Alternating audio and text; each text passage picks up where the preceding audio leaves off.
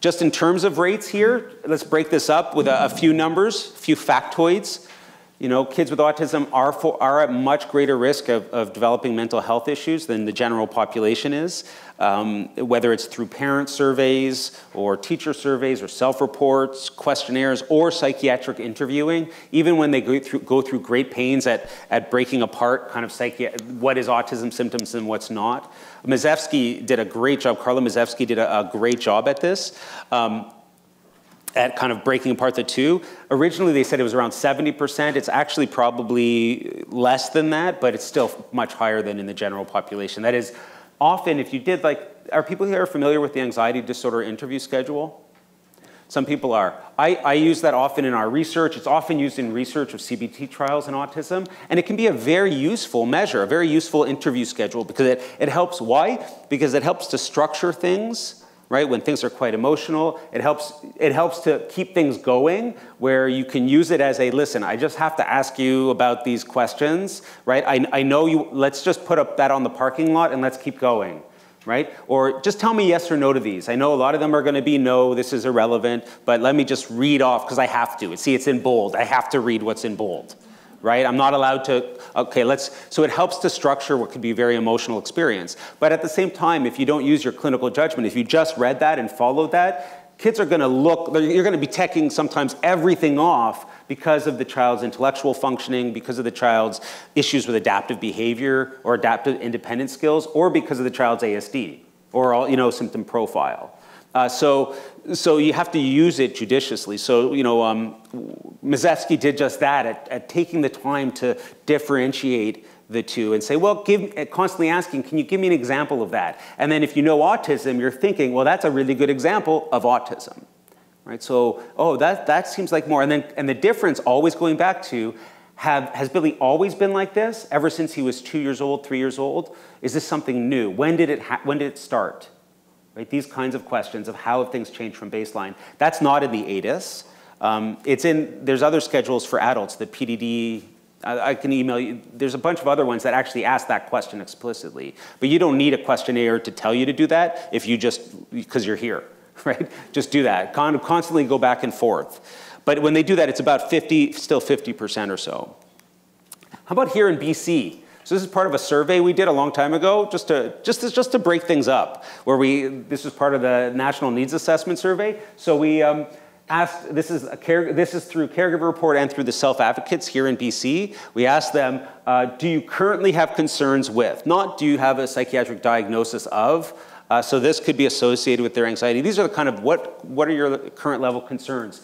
And so you see here for preschoolers, the parents of preschoolers, in terms of the degree of concerns they have around anxiety, almost at 50%.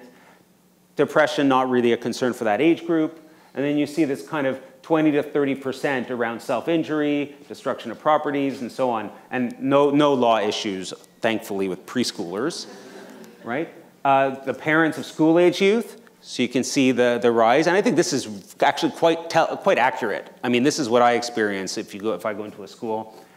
With the higher current concerns around anxiety for their youth, depression starts to pop up, typically same age, same kind of age range as you would expect, pre-adolescence and adolescence, right, becomes this major kind of area for depression, right, with higher issues around anxiety, anger, because, as we get bigger, that manifestation of anger becomes far more disruptive to the self and to others,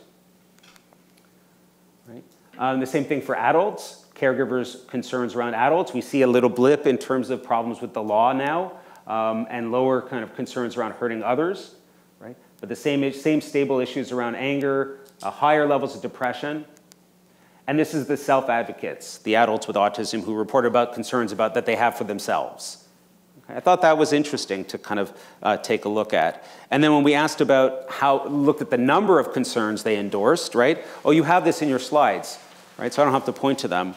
So you can see the number who didn't have any of those concerns, the numbers who had one, but the substantial group that had 3 or more of those concerns, and how that 3 or more group increases with age for the school age, and then it actually goes down for the adults, right? But it's not that there's 0 concerns or just 1. Many people have 2 concerns or 3 or more, and that's for the self-advocates. So you can see that this is shared, but I think the people that often come to me are the people who are here, right? This is the age, certainly not the zeros, right? But also not even those who often have just one concern. There's this I always share this transactional model that Jeffrey Wood kind of came out with a few years ago now, because I think it is an important ASD-specific lens to how we conceptualize their mental health issues. So you can think about the dynamics. Remember, so the 4 Ps is not explanatory at all. The 4 Ps is just a set of organizing principles, right? It just helps you to literally organize into some cells. But the explanatory Ps are the arrows, is how do these things interact with each other? So this kind of model suggests is a transactional model, and it says that people with autism have ASD-related stressors. So you can imagine, look in that first box, think about the Ps. This is where a whole bunch of those Ps go, right? So a whole bunch of the Ps might be around social confusion, might be issues with not being able to read. So ASD-related stressors. There might be social confusion ones, or not being able to read social situations well. Peer rejection and bullying that we know, so which might be a precipitating factor, a maintaining factor, right? Being prevented from engaging in pleasurable activities is a key component that's rather ASD specific, right? In the sense that imagine what it's like to go every day with not being able to engage in the one thing that you really have an urge to engage in, right? That's pleasurable for you. I want to talk about plumbing right now, but I can't because I'm in math class. Right? That's just life. You can't always engage in the things you want to engage in. You can't always do that. You're being withheld from doing that. That's part of living within a broader non-ASD world. But it doesn't mean those things are going to be easy for you. These are not just more ASD-related day-to-day stressors, these small things. These aren't acute stressors. And lastly, aversive sensory experiences. So you have these kind of clusters of, you can organize them in this way, and then look to see how those things might relate to whether it's social anxiety, where the more socially content areas of their stressors might be associated with social anxiety, right? Like an unpredictable social environment.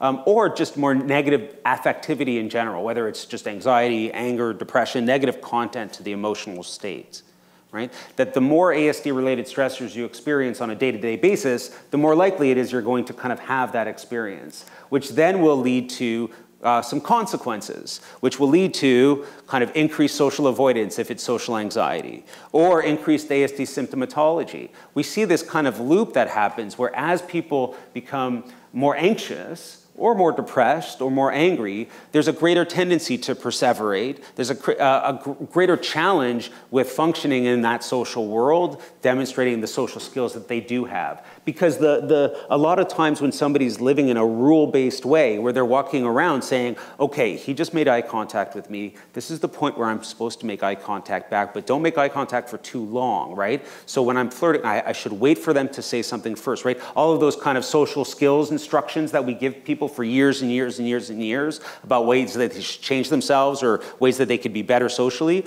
A lot of that is always rule-based. You're constantly thinking. So if you're feeling these high emotions, a lot of that's going to fall to the wayside because those are voluntary acts, right? And when you're in an emotionally driven state, those voluntary acts are the first things to go. And you go back to your involuntary nature. So you can see a decompensation, a breakdown, a greater ASD symptomatology as a result. And essentially around and around we go. With these greater ASD symptomatology, these ASD symptoms, we get greater ASD-related stressors, right? So we have this loop. So this is an example of a bunch of arrows with some direction for you, right? So pick this as you may, but I find this very useful. When I'm talking with somebody in session and I'm learning from them, I often can see what those ASD-related stressors are for that person, and I can see how that's related to their emotions, but also how those emotions then feed back in this way.